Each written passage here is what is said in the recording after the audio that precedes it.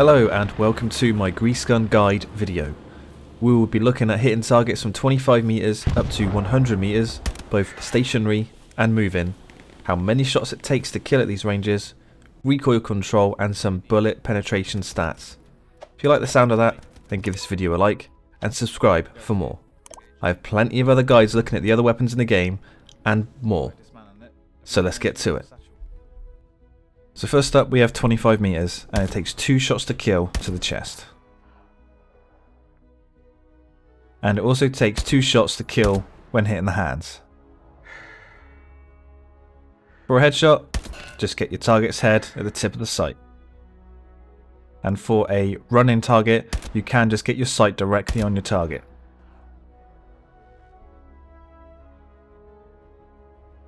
For a sprinting target, get your sight towards the front of your target.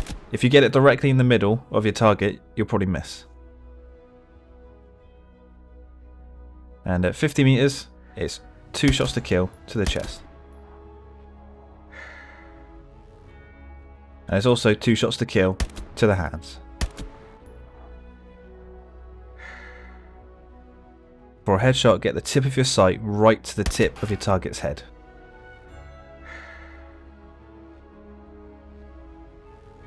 For a running target, you can just aim directly on your target, probably try to aim more towards the front of him though. For a sprinting target, you need to aim about an extra person ahead.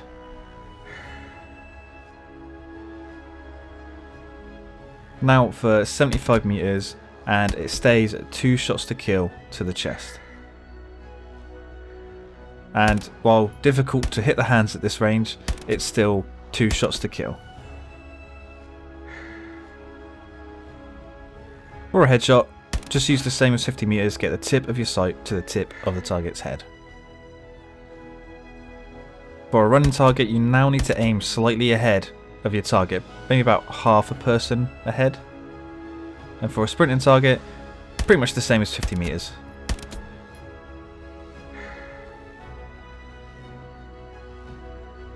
Now onto 100 meters, and it's 3 shots to kill to the chest.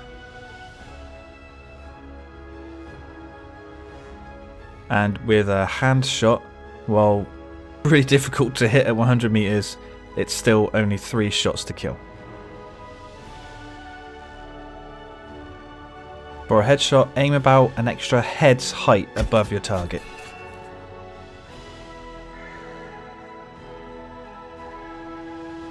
For running targets at 100 meters, it's pretty much the same as 75, just aim, about an extra person ahead of your target.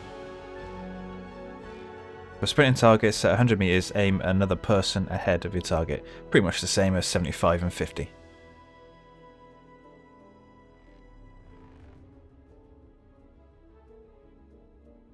Now for some recoil. So what I'm doing here is just aiming at this little house 25 meters away, just to see how bad or good the recoil is. And it's got pretty hefty recoil, it just goes straight up and veers slightly off to the right.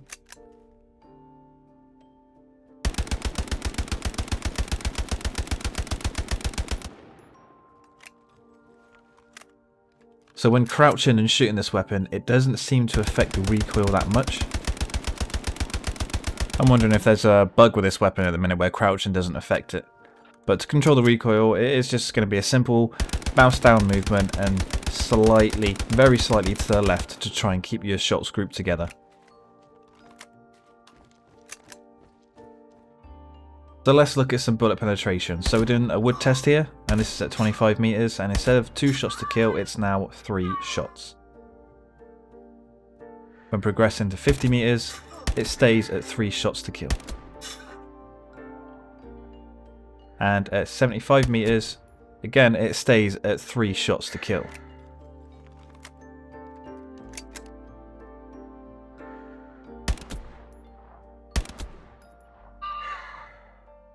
But at 100 meters, it blocks all bullets from hitting your target. So just remember that. 100 meters, your weapon can't shoot through wood. The grease gun also cannot shoot through sandbags at all.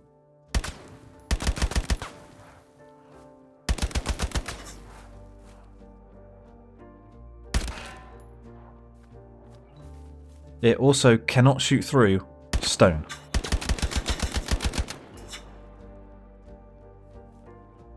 And trees, no, it can't shoot through trees. It can shoot through glass and fabric completely fine. That doesn't seem to affect the damage of the weapon at all. Just remember that shooting through wood, it takes an extra bullet to kill, but at 100 meters, the gun just doesn't work at all against wood. So there we have it. There's my guide on the grease gun. I think it's a pretty damn good SMG. I didn't expect this from when the weapon was released. I thought it'd be pretty bad, but I actually really enjoy using this weapon, and I try to use it pretty much whenever I can, unless using a Garand for the ranges are going to be a lot more beneficial. It's interesting to note that shooting through wood only takes an extra shot to kill targets, but you need to remember that at 100 meters, your gun just is completely ineffectual. I will be looking into bullet penetration stats a lot more for every weapon in the game. I'll be doing videos based on weapon categories like rifles or SMGs or machine guns, etc. So if that interests you, I'll be looking at all the ranges to see how bullet penetration actually works and how to get the most out of it. So it seems like hiding behind wood now in this game is just pretty much a no-go. Just don't bother hiding behind wood. If an SMG can easily take you out with 3 shots at effective ranges for an SMG, I'd say under 100 meters, then like a Garand, a Kar98, an STG, a machine gun, it's just going to completely turn you into mincemeat. So I'd recommend not hiding behind wood anymore. So thank you guys for watching, and I hope to see you in the next one.